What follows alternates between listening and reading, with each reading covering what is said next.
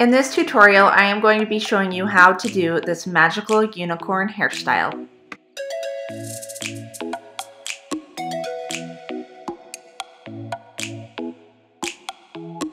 To do this style, you are going to need a spray bottle, a leave-in conditioner that doubles as a heat protectant, hairspray and spray gel, a brush and comb, bobby pins, a heavy elastic and some smaller elastics, and then optional are some hair color and a hair texturizer or crimper.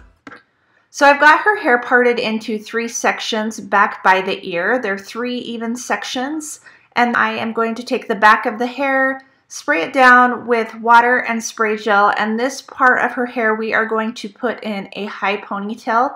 You want it fairly close to the part line, so it may take a minute or 2 to get it up by this part line, but just use a comb and a brush and then your heavy elastic to put it up high by the part line so you have a high ponytail. The next part of our hairstyle involves these front sections, so I'm going to take my placeholders out.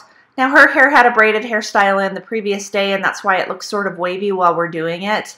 But I'm using water at the roots, and then I'm also going to use our favorite spray gel at the roots. You could also use a hairspray or a regular gel. I just like this spray gel because it combs out nicely. It provides a good hold without making it sticky. So I'm combing out both sides because these are going to be connected back underneath our high ponytail.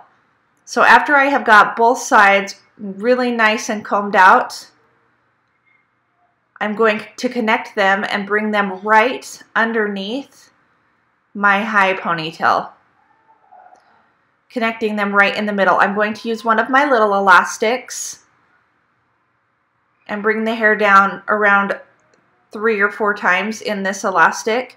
And then I'm taking the tail of this hair and I am going to wrap it around the ponytail.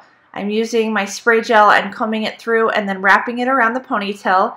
And then we are simply going to feed the end of this hair back through the elastic. So bring your fingers up through, pull the hair down, and then you have the hair wrapped. And that way the hair on the sides is going back and not way up into the side ponytail. It just creates a better look. So we are going to start on our horn now. We are coming to the front section, and I am going to create about a 1 to 1.5 inch section right in the front. And after I've parted that out, I'm just going to loosely section it off for now. Our next step is to take this back section and part it in half. And I'm going to take my texturizer and add a little bit of texture to the very base of her hair. This just gives our horn something to hold on to. If you don't have one of these, you can back comb or tease the base of the hair. I just didn't really want to back comb it, and so using the texture iron makes it easier for the horn to hold on to. You can't have a unicorn without a horn, so we are going to be crafting a horn out of tin foil, and I'm going to show you how to do it. I'm going to take a generous size piece of foil that is a couple feet long, and I am going to start rolling it. Once I get to the end, obviously this is going to be way too long, so I'm going to hold it up to her head to see about how big I want it. Now her horn was about 5.5 inches, and if you've got a littler one, you want it even smaller, but I'm going to fold the end up, and this will create an opening in the bottom where I can put my bobby pins down in. So you want the bottom sort of flat, and you want it to taper towards the top with the hole at the bottom because you folded the foil over.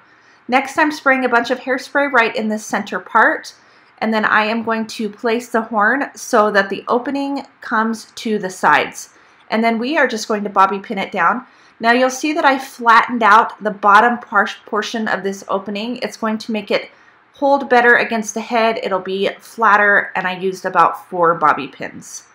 Next, we're taking each side and splitting it in half. I'm going to have a front section and a back section.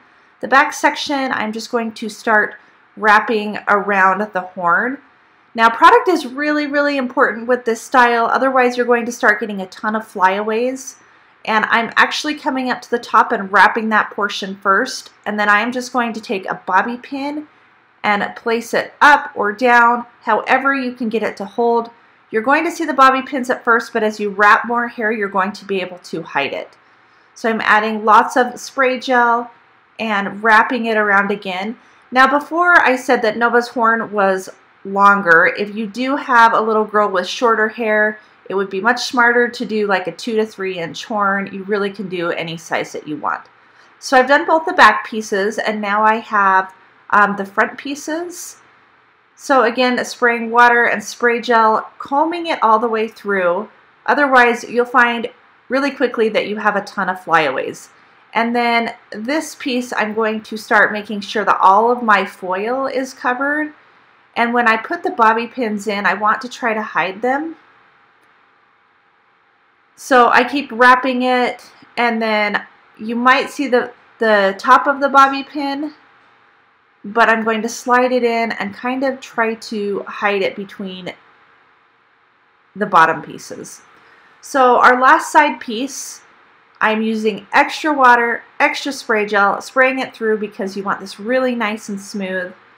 And then again, I'm working my way up the horn. I'm starting at the base and working my way up,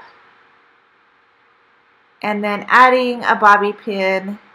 Now if you do still see the bobby pins, make sure to add them in the back so that they're less noticeable, because sometimes it's hard to completely cover them.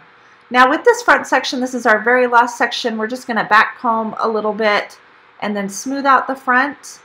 And then I am going to kind of poof it out in the front and bring it around the side. I just like how this makes the front look, and her hair isn't straight back. I just feel like it creates a cuter, softer look. So again, using water and spray gel, and then this last piece of hair that you're wrapping around, make sure that you have some give in the front so that you don't lose that little poof. And then we're going to wrap the hair around and add our last bobby pin, and then you can add bobby pins as needed. This lasted the full school day, and she's a really active first grader. Our last thing that we're going to do is add a little bit of color hairspray. You can add actual color to their hair, but I wanted something that was going to wash out easily, so we just added some pink glitter hairspray for a fun effect. We did curl the ponytail, which I'm not going to show in this video, but you can do that. And then added other bobby pins as needed, and that's our finished style. So she wore this hair for Crazy Hair Day, but it would also be fun for Halloween. Be sure to share and like and give this video a thumbs up. Thanks for watching. We'll see you next time.